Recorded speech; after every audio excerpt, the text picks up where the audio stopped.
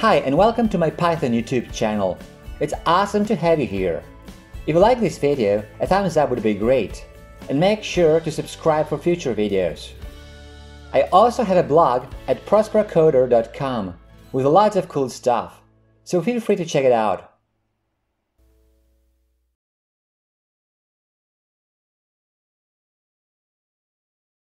In the previous part, we left off with the basic Kivy app that displays a label.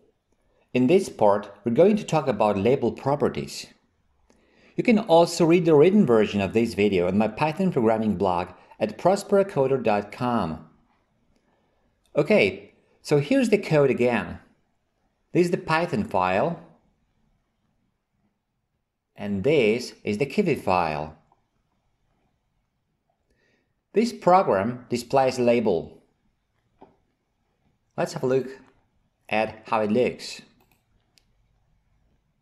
Just a label. The label has a text property.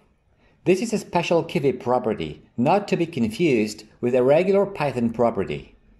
We're going to use Kivy properties a lot, and even create our own ones, just bear with me. Anyway, the label class has some more properties. We're going to have a look at the label properties in this part, and then in the next part, we'll see how to use other widgets like buttons, toggle buttons, checkboxes, text inputs, and sliders, both in Python and in the Kivy language.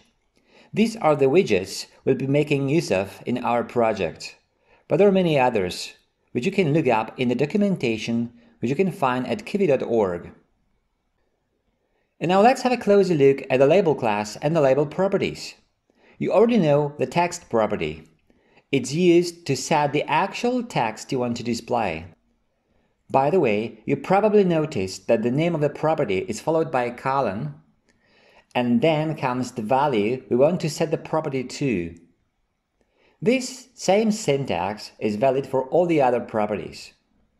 Now let's have a look at some other label properties. The next property I'd like to mention is font size. The name is pretty self-explanatory. Let me just add that the value is in pixels. Let's add this property to the code in our Kivy file. So, font size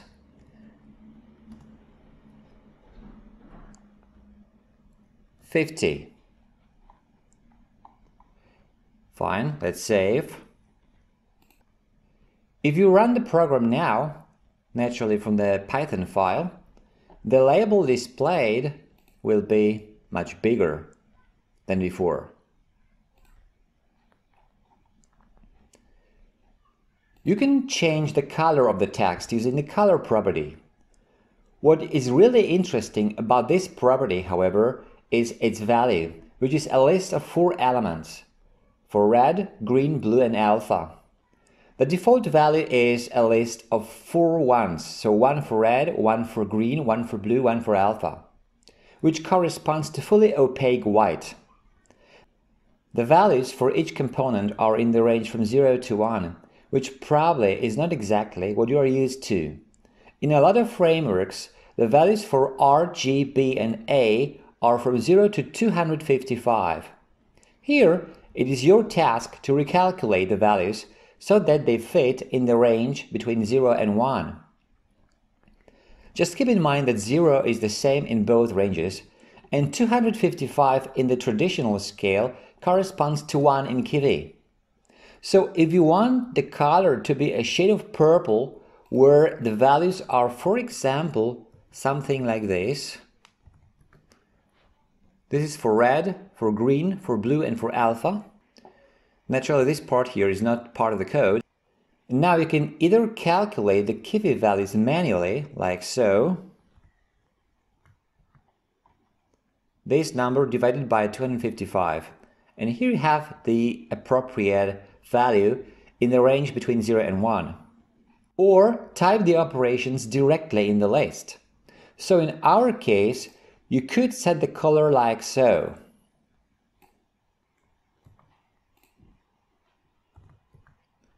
Using these values, or using the calculations inside the list. You can use whichever approach you like. I like the second one better because I'm used to the 0 to 255 range, but I'm going to use them interchangeably throughout the project so that you can get used to both of them. So now let's get rid of this. We don't need this.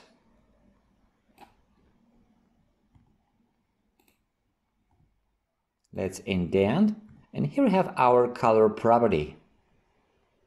Now, if you run the program now, after saving this file, of course, the color of the text will be a bit different. Purple, right. There are lots of other properties that you can use with the label class. Some of them will be used in the project, and I'll talk a little more about them when we need them. There is, however, one very interesting property that we're not going to use in the app, and which is definitely worth mentioning. That's why I'd like to tell you something about it now. You can style your text using text markup.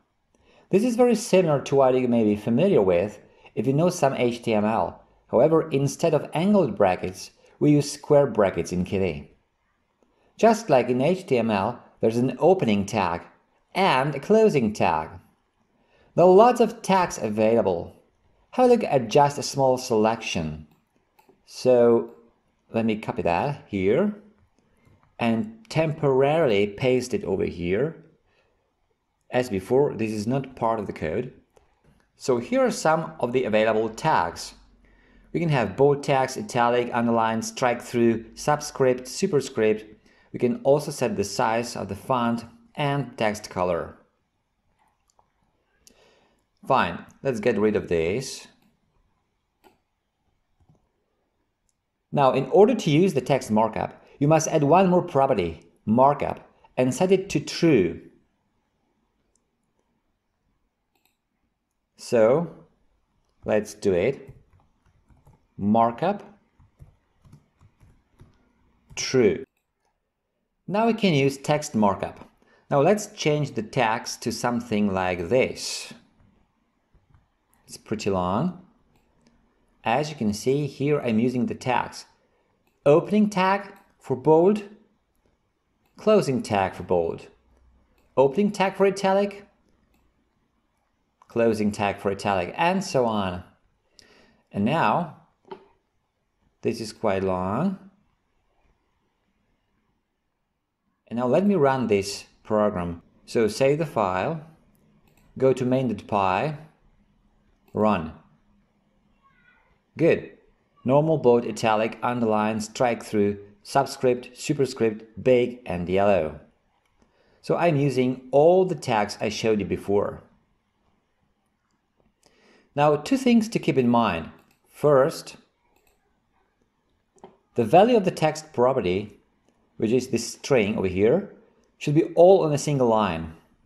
And second, in text markup we use hex values for colors.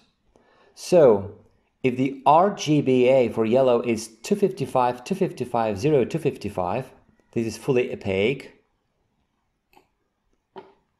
then its hexadecimal representation is FFOF, which you can see over here in the tag.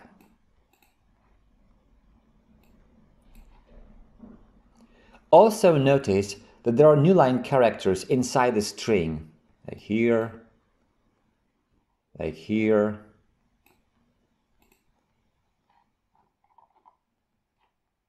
So this is all possible with text markup. Well, we've been working with just one basic widget so far, the label. But there are lots of other useful widgets like buttons, toggle buttons, checkboxes, text inputs, sliders, and many, many more. We're going to use some of them in our application, so in the following parts I'll show you some of the widgets that we're going to use and some of the most important properties. Okay, that's it for this video. If you like it, a thumbs up would be great. Also, make sure to subscribe for future videos.